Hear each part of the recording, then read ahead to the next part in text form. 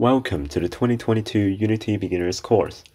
This is episode 3 and I will show you the Unity Asset Store and the Package Manager. The Unity Asset Store is a great platform to get awesome assets for your game. There are lots of creators publishing assets including models, textures, sounds, animations, and even scripts. Some of these assets are totally free to use, and knowing how to use assets from the asset store will boost your development speed. As we've mentioned earlier in the previous episode, the asset store page is no longer functional in the editor. Instead, it is only accessible via a web browser. Head to this website at assetstore.unity.com and log into your account. As you can see, there are so many assets of different categories. You can search for what you need at the top. For instance, I'm going to search for bomb. You can apply filters on the right, and I'm going to select the free assets filter. This cartoon bomb looks interesting. Let's take a look. To add an asset, simply hit Add to my assets. Some terms will pop up.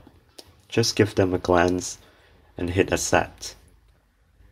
The asset should be added to your account by now. We now have to head back to the editor. From the toolbar, click Window, Package Manager. The Package Manager manages both official packages and asset store packages. To show the packages from the asset store, click on Packages in Project. From the drop-down list, select My Assets. It may take some time to refresh the list from the internet. We can then use the sort feature to find our asset that we've just added. Click on the asset and hit Download at the bottom right corner. The asset will be downloaded to your computer and can be later imported to multiple projects. Once the asset has been downloaded, click Import.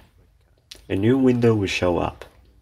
Select what you want to import and hit Import. Give it some time to load.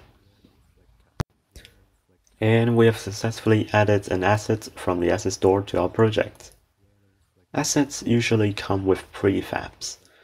There are predefined objects that you can drag directly into the scene. Let's try and drag our bomb character into the scene. And there it goes. That is basically how you install an asset from the asset store. This is episode 3 of the 2022 Unity Beginners course. I am Yeahlowflicker and I will see you in the next episode. Stay tuned.